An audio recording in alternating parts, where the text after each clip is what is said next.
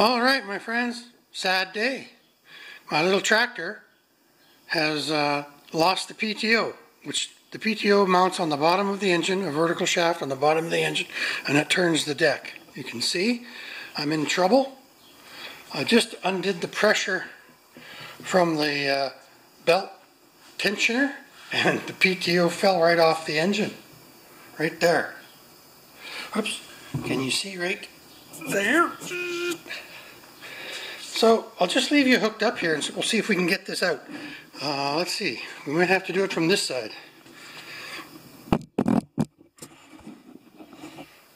Because it's got a connector to disconnect it, an electrical connector from the switch on the dash.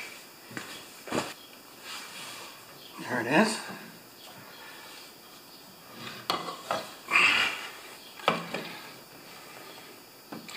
Looks like it might be further up in the engine.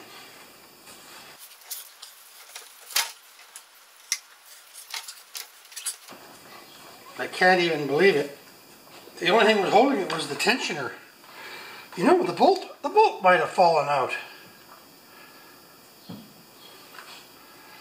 Wouldn't that be something? Yeah. Is there a connector up there?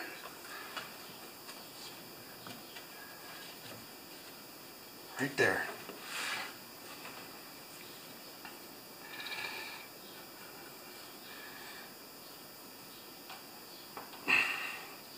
It's probably a clicker honor tape, right? Let me just get some spray and clean that up a little bit. There we go. Maybe not. Broken thumb? We'll find out. Alright. I think the bolt came off from underneath the engine.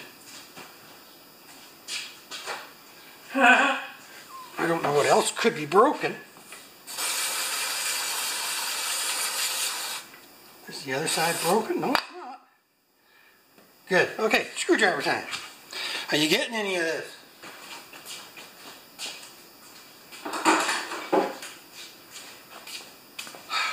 Okay, where are we? Connector.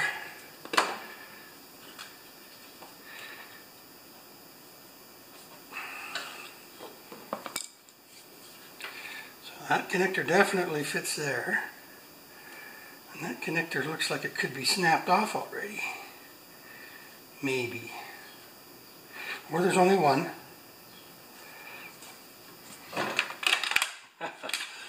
I'll get her yet. There. It's on the air filter. We'll see. Oil filter. We'll see if that holds it.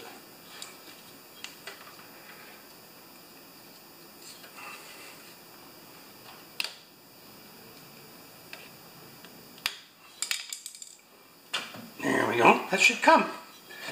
Maybe.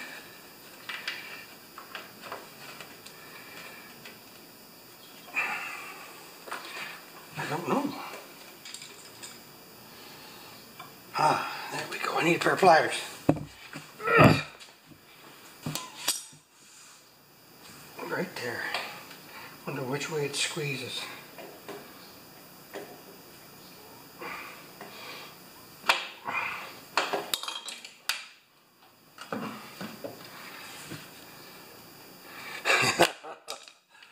Okay.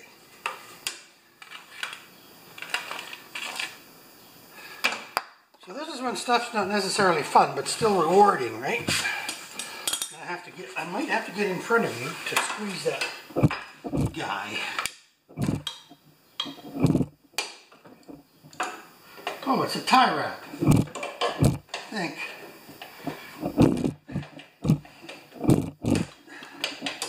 Brought the wrong pliers. There you go. Bingo! Just a tie wrap. Okay, grown mode. Let's take this up to the bench and test it. Good thing I got a heavy duty camera. I hope it lasts. I just used this greasy finger to turn my camera on. Okay, here's the PTO. You introduce 12 volts to here, and this clicks together, and the part that's turning connects to the part that's not turning, and you have a turning assembly. Right now the brake is on. I'm going to get a 12-volt battery, and we're going to see if it locks together. Stay. I'm not positive which one's positive.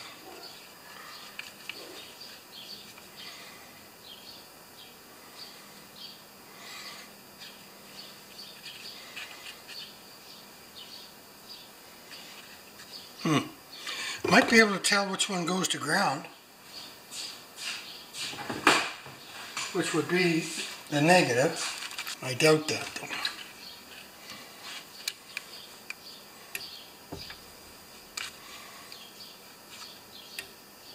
Okay, let's take a resistance reading of the coil to see if it's still good.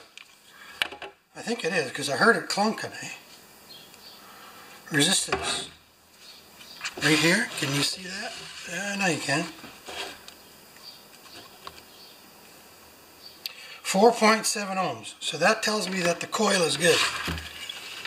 Right on, baby. Red and the black. I'm positive red is positive in this business. In my old business, it was all different. It was 50 volts DC. Negative DC. You should hear a click here, eh? I think the bigger one will be the positive lead.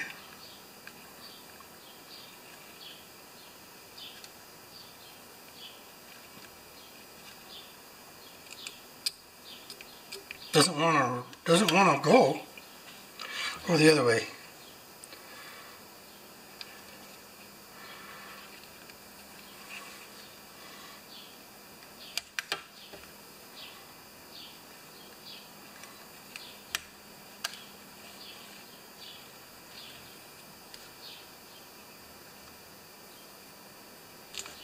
Sparking. I need some leads. Something to poke in there, eh?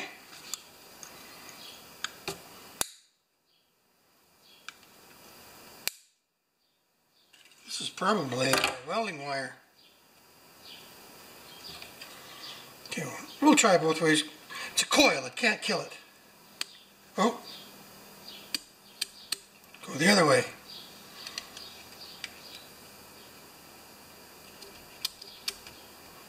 Nothing's happening. How much voltage do we have on the battery? 12 volts. So it's not clicking.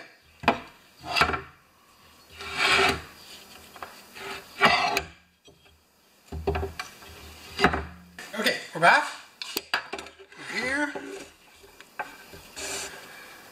We're going to see what we got right there.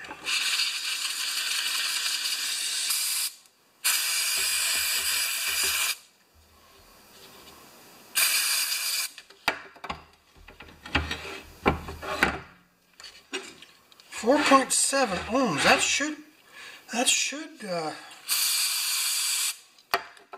should activate it. Okay, here's the battery. We're hooked up.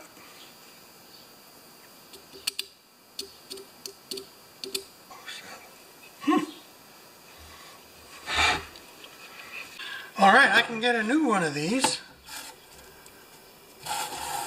for about $200 to $350 depending on who I buy it from. Canadian, remember my friends? And remember, oh I did, and I found the bolt out in the lawn. It just undid itself and fell out. But I'm reading 4.5 ohms on this relay, and it's trying to click. So I'm just wondering if it's dirty.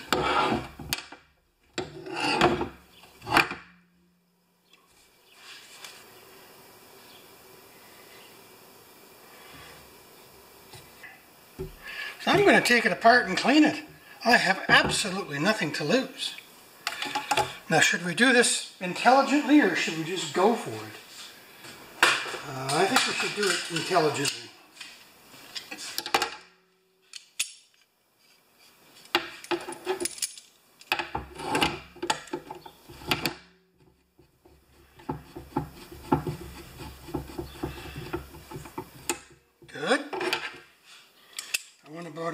just more than a 1/16 of an inch on that one.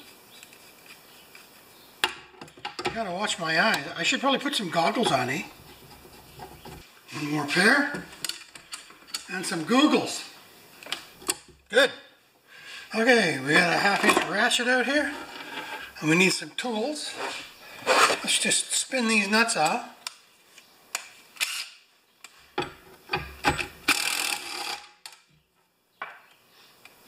Any washers? Nope.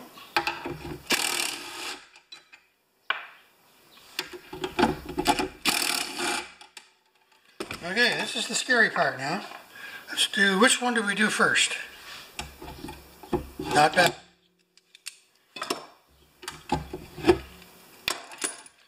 It could be dirt because I am measuring a resistance, not a short.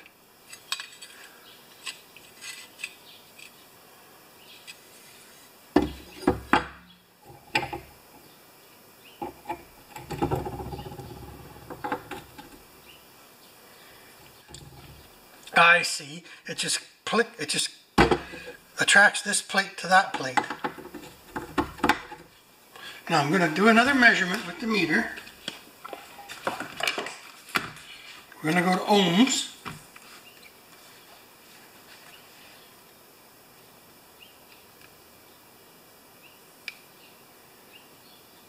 .1 ohms, but that's a coil, remember.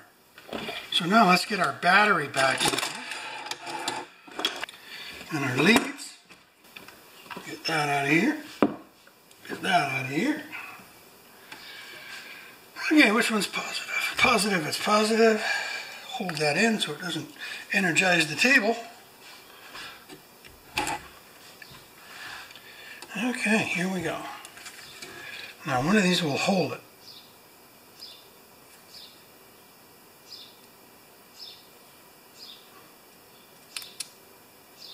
You see all those little guys in the magnets in there?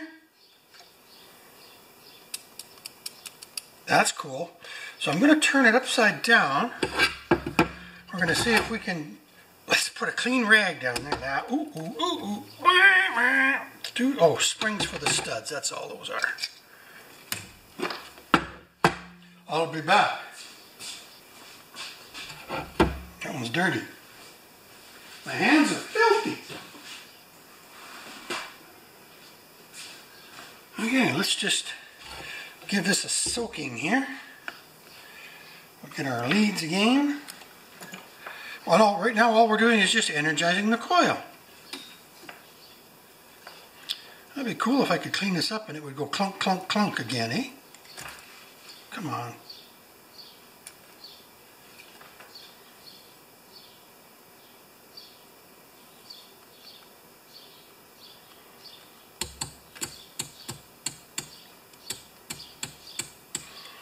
How much crap did we get out of there? Pretty good.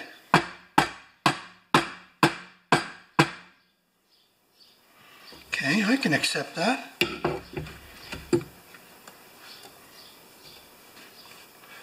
Now, is this movable? Yes, it is. It's actually, I'm going to clean this up and we're going to see if we can attract this back. Oh, this should be a really strong magnet, you guys. So we've energized the coil. You don't want to short the leads out. Are you getting any of this, my friends? Yes, you are. See that? Good. So we should be able to almost suck this together again, eh?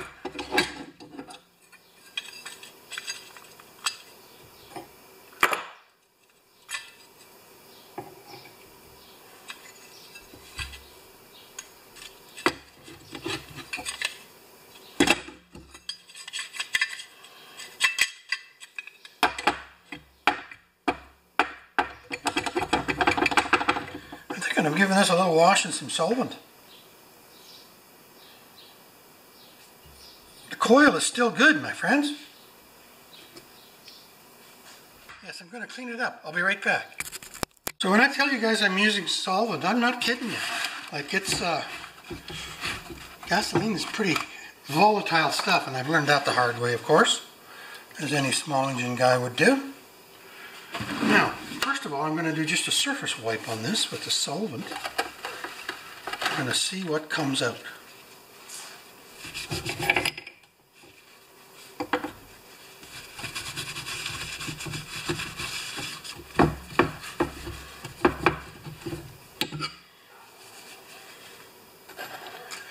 Boy, I almost want to set it in my pan.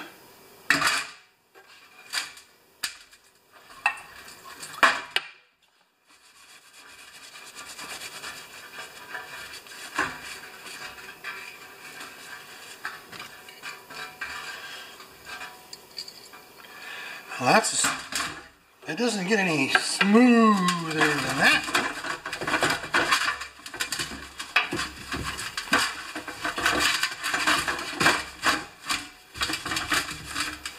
I'm going to blow it off with some air now. And watch, that's fine too. Where are we? Down here.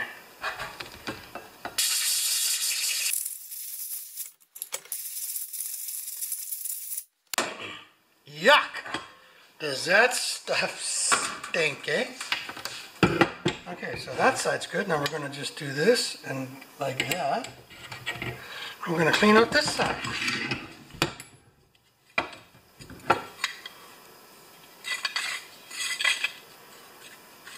Is that bearing shut? No? Good!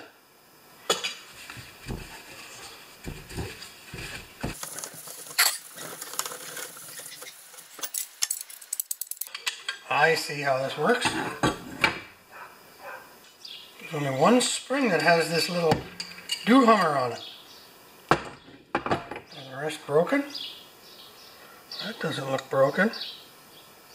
That one doesn't look broken. That's a different spring. And I didn't remember which one was which. Wonder if I can tell by running the videos. Sometimes I do that. It's still pretty darn smooth. Okay, let's put this back together again with our brain.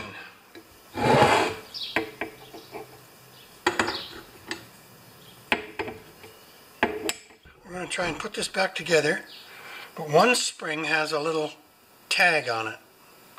And I don't know if it has a special location. I think this tag goes on the post on the tractor.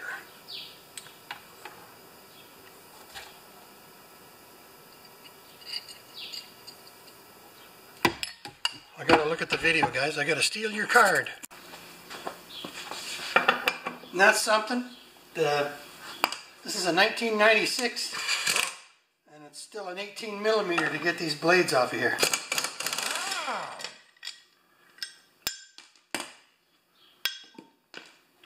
I gotta be careful because this thing's just dangling in the middle of nowheres. Okay, there you go. Blades off. The same for all three. Now we're going to do maintenance on the blades. That's why I don't do tractors anymore, guys.